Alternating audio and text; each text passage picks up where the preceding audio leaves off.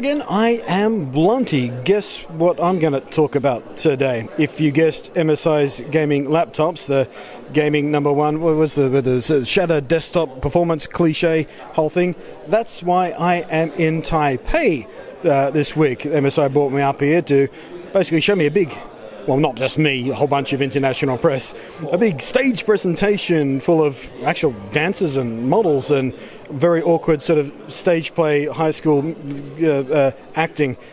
We are about to shatter this cliche today. Oh, impressive. Then what about the panel, Stephen? Well, good question. It's now able to deliver the same performance as the one for desktop PC.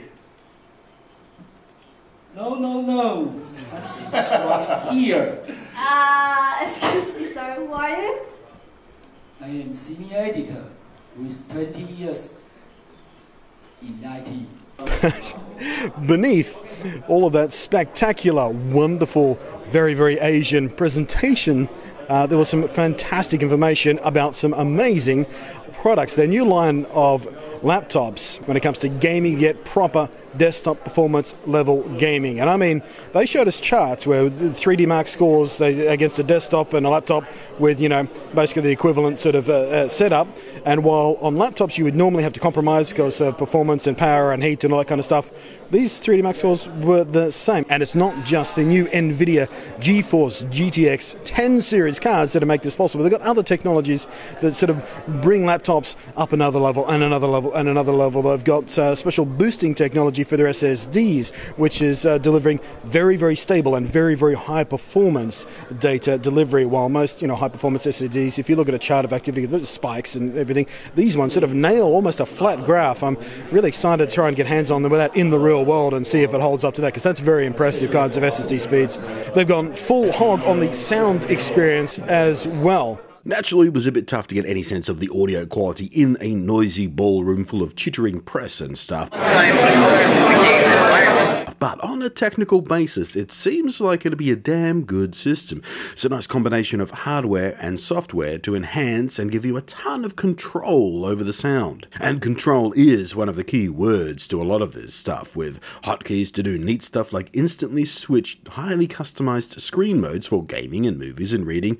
And that's the tip of the iceberg. MSI really seemed to have a great idea about how to make some of the technical stuff super easy to access and super quick to access, more importantly.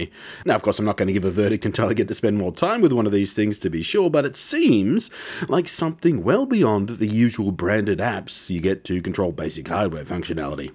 They've got some brand new screens in several of the laptops that are 120 Hertz, but also extremely high color gamut, so 94% of NTSC coverage, whereas most sort of average to low quality IPS panels and stuff like that is somewhere around 74% NTSC coverage, so much more vivid, natural, beautiful looking colors, very bright. 120 Hertz, of course, which is fantastic.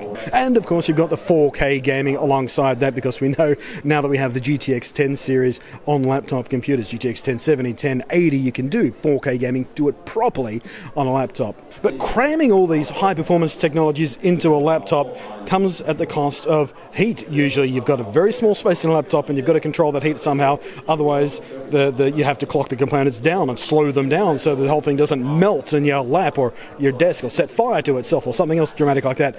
And what they were talking about today was a brand new cooler design. Well, not a brand new cooler design, an evolution of their existing cooler design, which was already pretty good.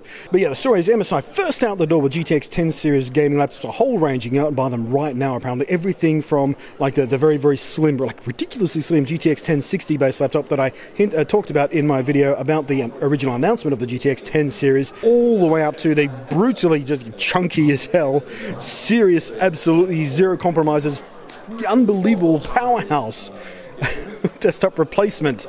But there's no room in this video for a full-on breakdown of each and every model, so here's the sweep over them.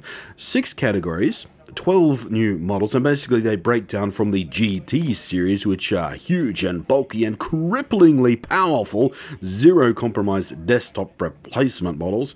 There are even models with dual GTX 1070s in SLI. Can you imagine? I'm giddy just thinking about it. Then you go down through the GS, GE, GP, and GL series, all of which target different balances between power and weight and size and design and stylishness and all that kind of stuff. For me, speaking personally, well, I've got my own very powerful hand-built custom water-cooled big rig desktop gaming machine at home, so I don't need a replacement for it. What sings to me from the lineup here is something that will complement that machine, something highly portable but without compromising on the power. So then I've got the option for when I'm on the road or traveling and whatnot, I can game properly with all the pretty stuff turned up that I like, and a machine with enough grunt to mean I can even Twitch stream while away from home, which is something I simply can't do right now. I don't have a machine that'll serve that purpose. So I would choose the GT62VR, which comes in two model variations, the only real difference being the one has a GTX 1060, the other one has a GTX 1070. Frankly, either would suit the performance level that I need from it, but given the choice, I'd get the GTX 1070 model, of course, with the 4K 100% Adobe RGB screen option. Woof!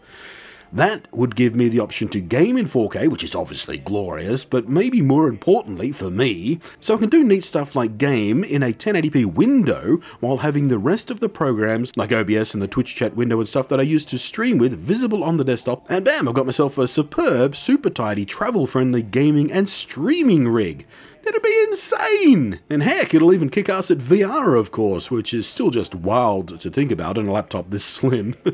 It's even overclockable, by the way, which is a bit of fun for guys like me who love to tinker. But anyway, that would be the one I would choose. But maybe you need the chunky beasts for a true desktop replacement. Maybe you crave those 120Hz screens on the bigger screened models. The lineup is actually pretty comprehensive. There is literally something for everyone in there, I think. And a little later this month, I think I'll be able to go further in depth, as MSI are throwing another press event in Sydney, local to me, and I'll be going along in the hope that in place of the wonderful flashy stage show that we got this time around, I'm hoping I'll get to go into more detail about all the individual models and who they're for and what the differences are, and which one is for which type of gamer. So, I'm being spoken over by the PA now, so I'm going to have to cut myself off now. Please join me in the comment section and tell me what kind of, again, I'm going to ask you this question, what kind of model are you interested in? Do you want the super slim sort of ones or the big chunky desktop replacement ones? Or basically, I think what I'm asking you for this time is, if I'm going to ask MSI for one of these to review, which one do you want me to ask them to review? Which one are you most excited about? Which one do you want to know about? Which one makes you most curious? Which one do you want to know whether holds up to the amazing claims they've made up on stage here? I've got to get one in hands and test it and find out for you. I need you to tell me which one I need to beg for. Thanks for watching. I am Blunty in Taipei, which is wonderful. It is incredibly hot outside. It's incredibly hot in here, actually. There's lights and a bunch of people and computers running everywhere, and the air conditioning's not running very well. So I apologize if I'm shiny and a bit out of breath. I am Blunty. Thank you very much for watching, and we'll catch you next time with more from my adventures in Taipei.